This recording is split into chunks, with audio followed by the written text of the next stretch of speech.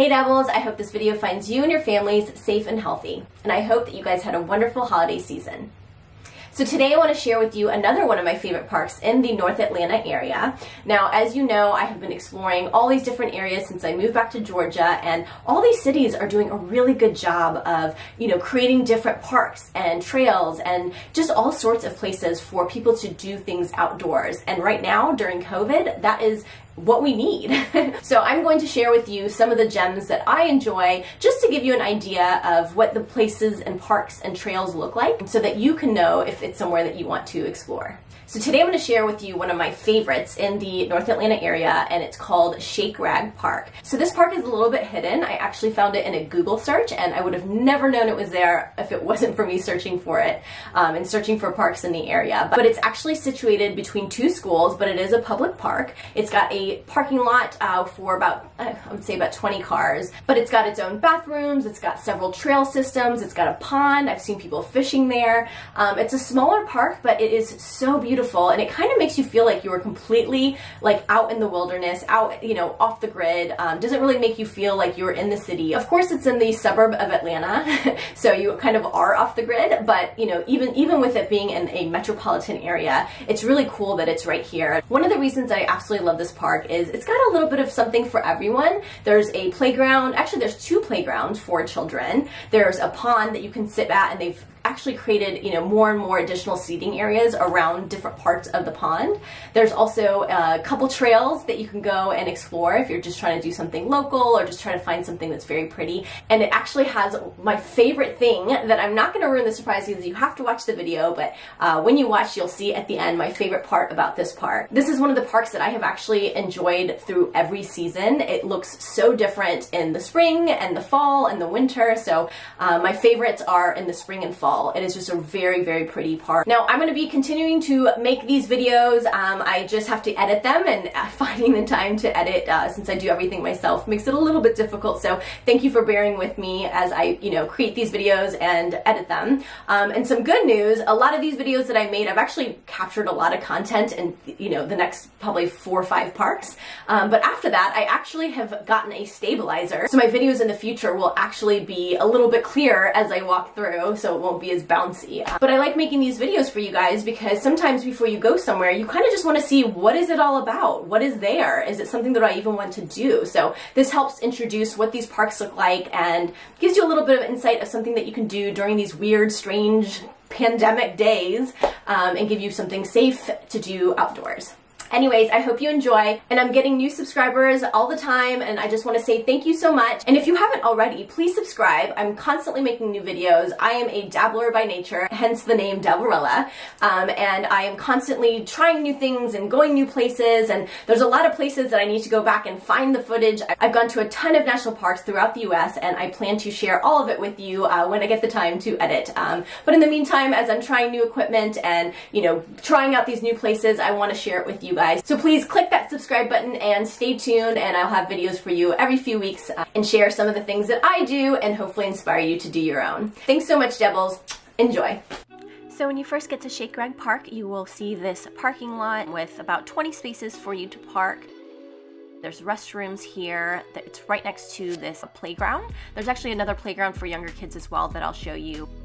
Lots of really cute fun stuff here, and it's right next to the lake with all these different picnic areas as well as different areas for seating to just take in all the beautiful nature views.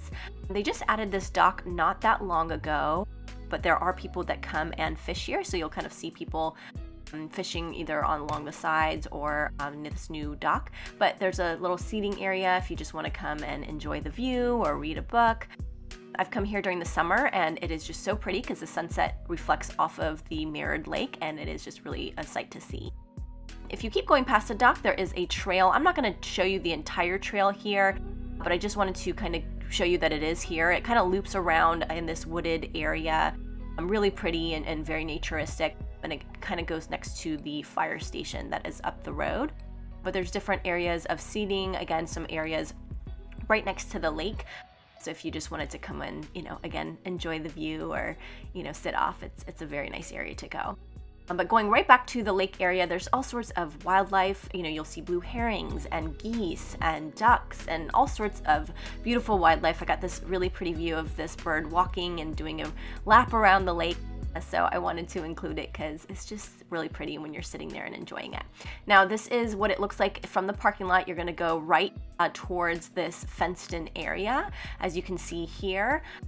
And there's multiple different trailheads. I'm gonna show you the way that is my favorite, and at the end there's a fun special treat. But basically here, you can either go left or you can go straight. I suggest going straight. This is gonna take you to the trailhead for the area that I'm going to show you, and I'll show you a little bit about all of it. But basically, when you see this, you're in the right place. This is a trail entrance for Shakerag Park, and this kind of shows you who has helped make it happen.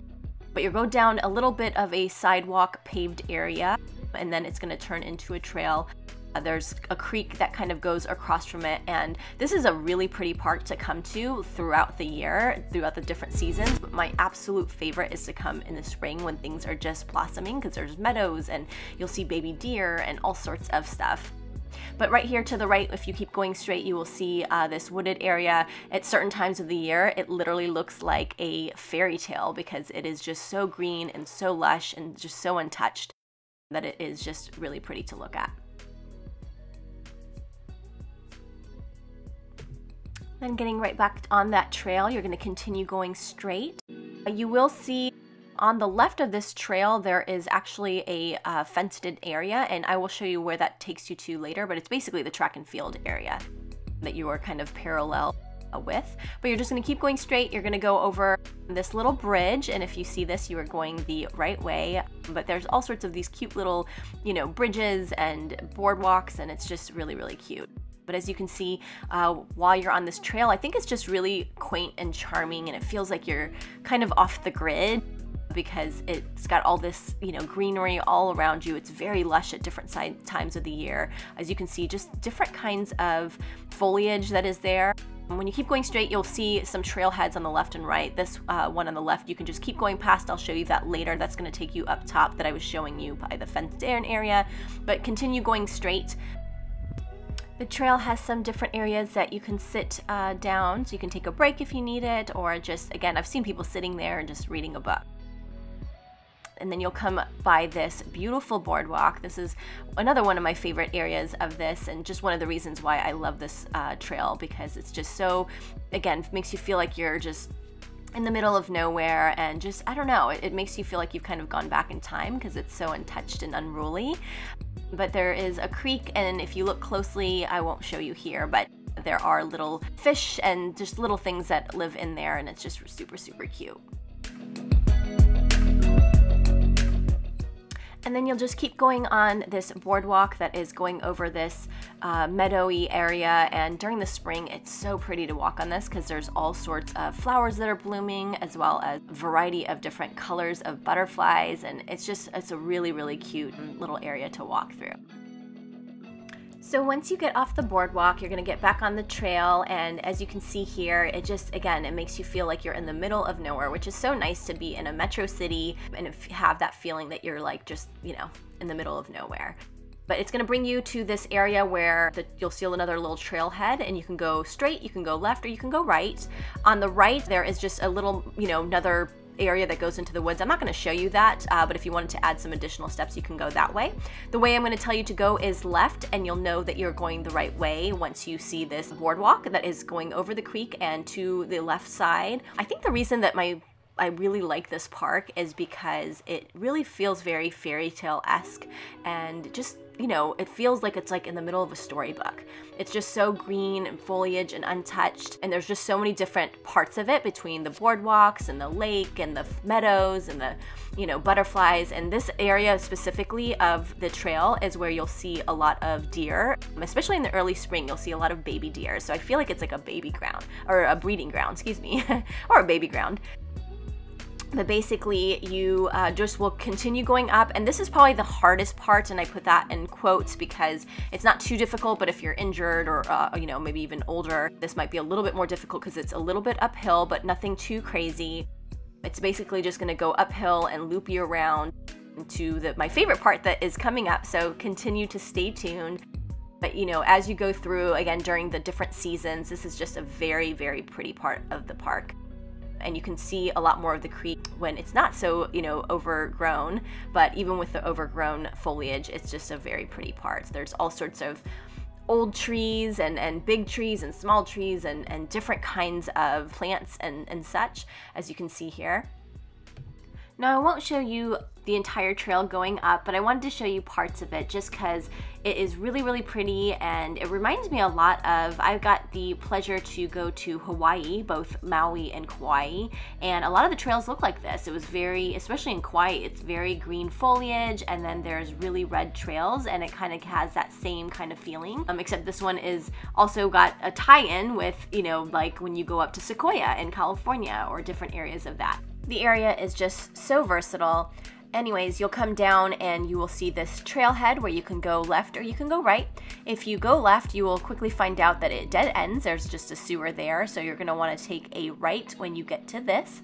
And you'll know you're going the right way because it will take you to this kind of grassy area that kind of reminds me of the Yellow Brick Road on Wizard of Oz, except, you know, it's green grass. Again, you'll see more variety of trees here if you just pay attention to the small details on this beautiful path. And then you'll see these two little creeks that you're going to go over, these little bridge boardwalks, and it's just so serene to be out here. Again, it's just so quiet and peaceful and just really nice to get away from the loud big city.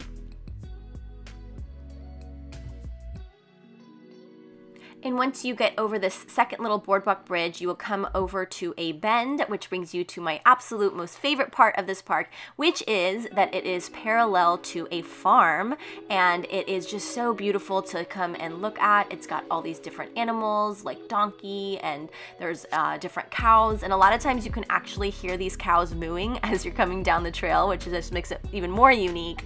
But it's just really pretty to come look at. There's something about, you know, kind of feeling like you're on a homestead or living off the land, and this area is just so beautiful, and animals tend to make you feel very present. And I actually have made a little bit of a new friend.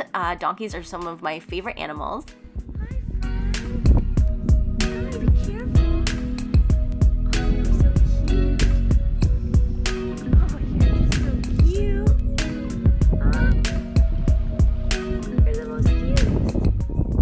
Once you're done swooning over all the animals, you can continue on the trail, which is this little grassy area, and if you continue going straight and don't turn at all, it will actually bring you back to the parking lot that we started at, down that paved way and into the parking lot next to the lake. But I'm going to show you a different route just to kind of give you an idea of another route that you can take back to see something new.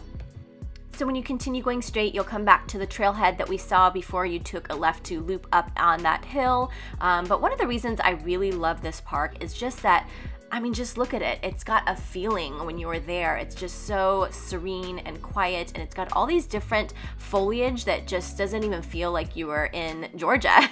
I really love it. But basically, you'll keep going straight like you're going back to the parking lot. But when you get to this little trailhead here, instead of going straight, which is the way we came, we're going to take a right that is going to take you up this little hill, and I'm going to show you where this brings you out to.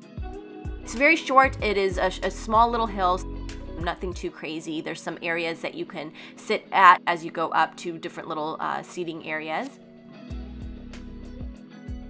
Once you come to the end of this, you know, short trail, you will actually come to the track and field area that I mentioned before. Right off the trail, you'll see these beautiful dogwood trees that are blooming in this video, which is just so pretty, you know, and they are blooming at different times of the year. But this area has different practice soccer fields, and it also has an AstroTurf soccer field, and I know that they have actually pickup games on the weekend because my brother plays.